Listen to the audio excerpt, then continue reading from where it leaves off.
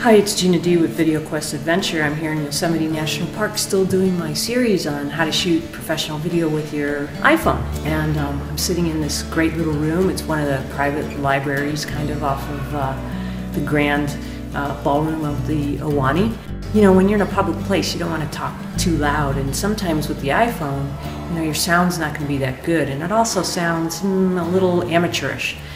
So I'm going to talk to you about how you can use a little microphone like this to be able to improve your audio quality. Okay, so now I have my little lavalier mic pinned right here on my jacket, and the sound's going to be a lot better. You're going to hear mostly just my voice and not quite as much echo as you were hearing before. And I'm also talking pretty softly. Usually I project a lot more, especially when I'm outside, and I always use a mic. So there's a little microphone right here, and then I've got a little clip, and you just put that on, and then you can pin it to your shirt. I always like to hide the cable, it just looks nicer. And this particular mic is an Audio-Technica mic. I got it on Amazon. It's about $20. It's really a great price, and it's good quality. It's got a little on-off switch.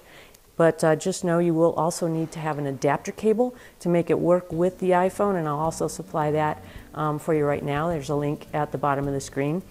You really want your videos to have great audio quality. After all, you know, this is a story you're telling, and you want to be able to hear the inflection in your voice. You don't want people to be distracted by outside noises and echoes. So just another little tip on how you can improve and really bring your videos up to a professional level, really inexpensively, and still shoot with your iPhone.